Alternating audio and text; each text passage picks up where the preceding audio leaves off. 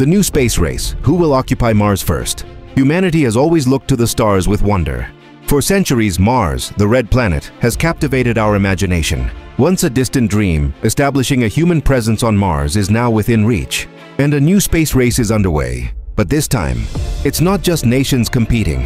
It's a diverse group of visionaries, companies and international collaborations. So who are the key players in the race to occupy Mars? Let's dive in. Leading the charge, of course, is NASA. The United States Space Agency has been instrumental in Mars exploration for decades, from the Viking landers to the Perseverance rover.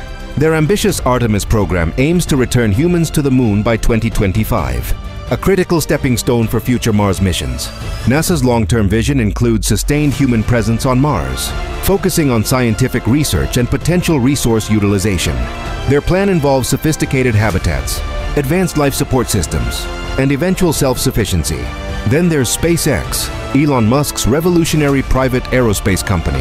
SpaceX's Starship is designed to be a fully reusable transportation system capable of carrying both cargo and hundreds of humans to Mars. Musk's ultimate goal is to establish a self-sustaining human colony on the red planet, making humanity a multi-planetary species. Their rapid development and testing cycles have put them at the forefront of this new space race, pushing the boundaries of what's possible. Not to be underestimated, China has rapidly become a major player in space.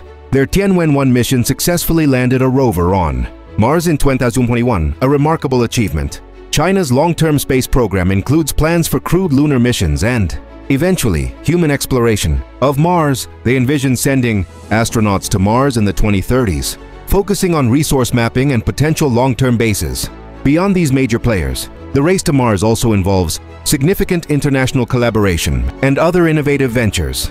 The European Space Agency, ESA, often working with partners like Russia, Roscosmos, has contributed significantly to Mars science with missions like the ExoMars program, searching for signs of past or present life. Smaller agile companies like Blue Origin, Jeff Bezos' aerospace company, are also developing heavy-lift rockets and lunar landers that could eventually support Mars missions. And institutions worldwide are conducting vital research on everything from radiation, shielding to growing food in Martian soil, laying the groundwork for future explorers.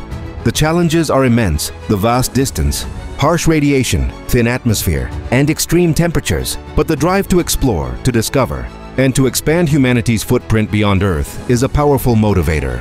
Whether it's scientific discovery, resource acquisition, or the sheer spirit of adventure, the race to occupy Mars is heating up.